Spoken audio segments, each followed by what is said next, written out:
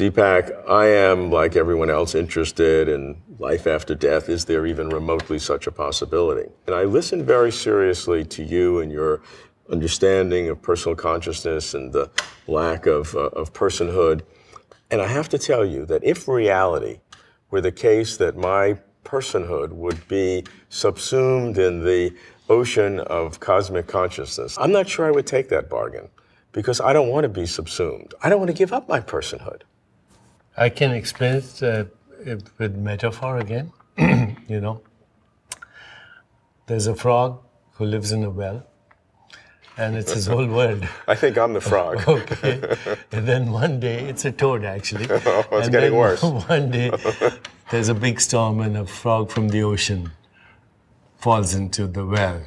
And the little frog wants to show off. He says, look at my world. It's from here to there, and from there to here, from there to there. And, you know, the other frog has nothing to say because he can't explain to this little frog that there's an ocean which is much bigger and the playground is much larger. Okay, so you're not subsumed in the sense of becoming an amorphous nothingness. You awaken to a wider playing field as you move in the direction of your non-local essential being. You're a non-local being having a local experience right now. And as you move in the direction of locality, so there are lots of levels of existence. You know, you have a physical body, which is totally localized, but then you have a mind, intellect, and ego. I can't have a location for that. And then you have a soul and spirit, which has no location whatsoever.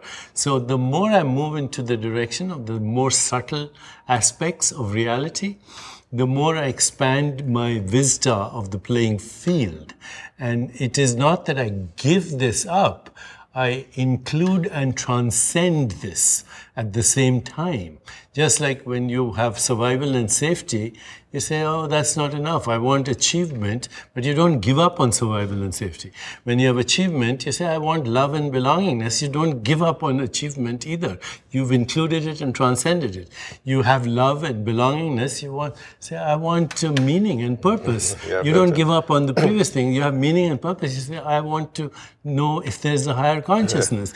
You have that. You say, I don't want to give up on that. I want to know if there's an ultimate reality. Yeah. And I want to be that. So you're including and transcending on your evolutionary journey, and it's a very exhilarating experience. It's not giving up on anything. I can go for that. I mean, that sounds very attractive. But I think I do have to give up something of that personal sense of individuality to achieve that.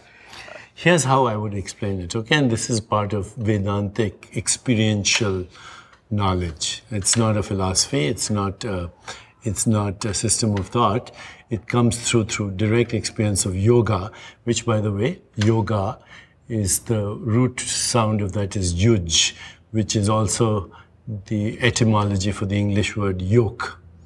When Jesus says, my yoke is easy and my burden is light, then he's nailed to the cross for saying that. Okay, but this is the true experience. So when you have the experience of true yoga, which is union with your source, then you understand that all and the Buddha, by the way, stole this from the Vedantas. He modified it as the Four Noble Truths.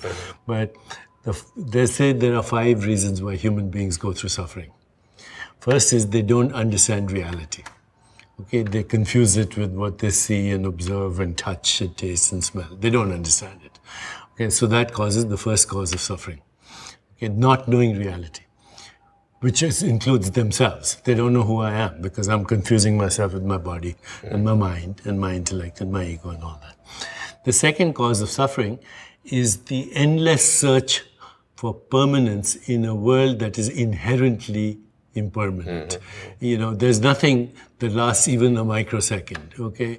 There's no such thing as a particle, by the way. It doesn't exist. It's a frozen movement that is observed, and it's called a particle.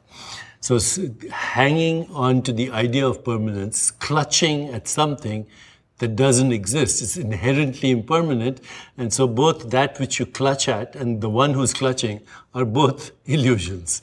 The third is being afraid of the same impermanence, clutching but being afraid.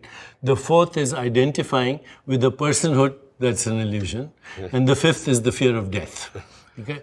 In these 5 causes can be summed up the entire human dilemma of suffering. Not knowing who I am is the first.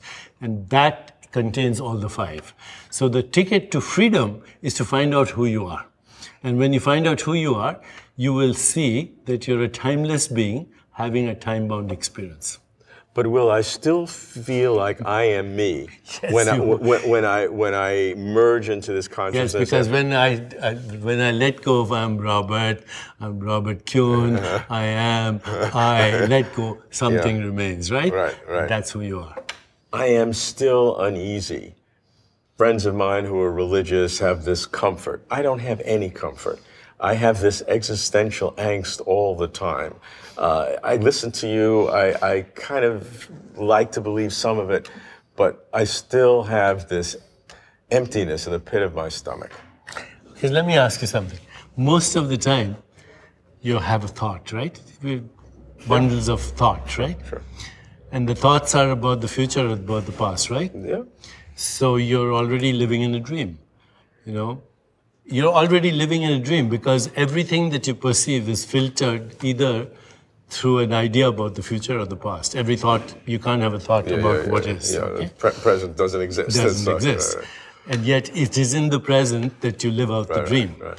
And so you'll go through your entire lifetime in a waking dream, okay?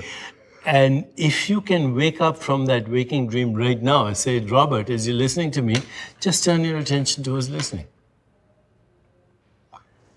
As you're observing me, just turn your attention to who's looking. And you make that a habit, then you will see there's a presence there, even though you can't find it. But it's the only common factor in every other dreamlike experience. Hang on to that. That's your ticket to freedom. And if you wake up now, you'll be awake in death.